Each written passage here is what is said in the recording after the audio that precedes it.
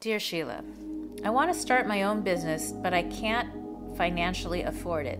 I'm scared to get a big loan because if this business doesn't become a success, then I'll be screwed. I can't risk becoming homeless. I have a wife and 2 kids, but I don't like my job anymore.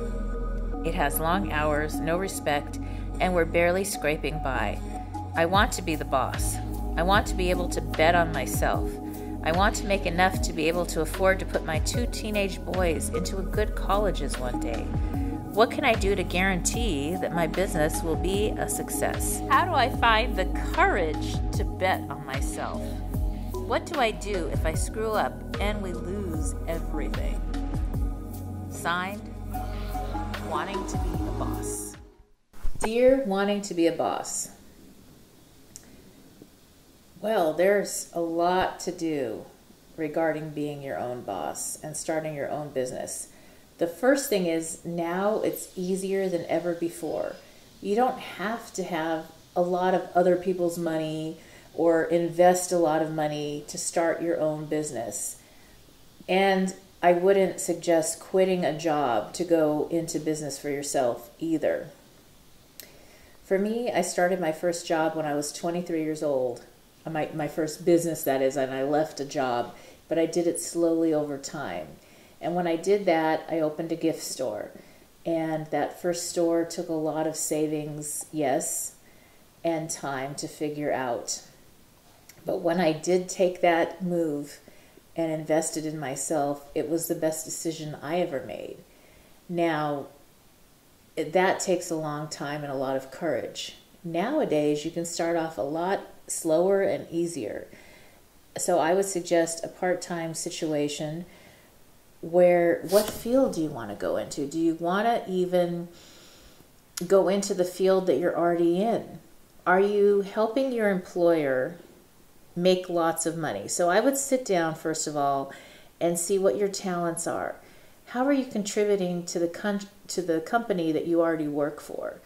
How much are you getting paid per hour, and can you charge more as a freelancer or start a small company doing what you do now for the fee that your company is charging? And that difference would be a great way to earn extra money. You're going to have to work 2 jobs. And then at some point, whether it's part-time on the weekend or in the evenings, once you can prove to yourself that that job is earning money, as soon as that job starts to earn enough money to pay your basic needs and you start saving up, that extra money is going to go into your savings fund. That's enough. You need to have 6 months saved up.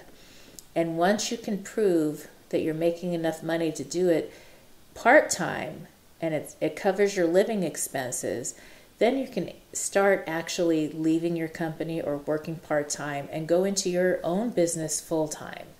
Especially when you have children. Sounds like you're married with children, so it may be something definitely to discuss with your spouse and just have fun with it.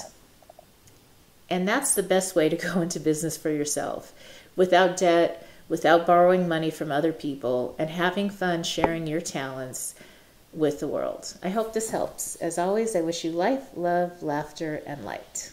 Thank you for listening to Dear Sheila, answering real questions with real solutions to reboot your life.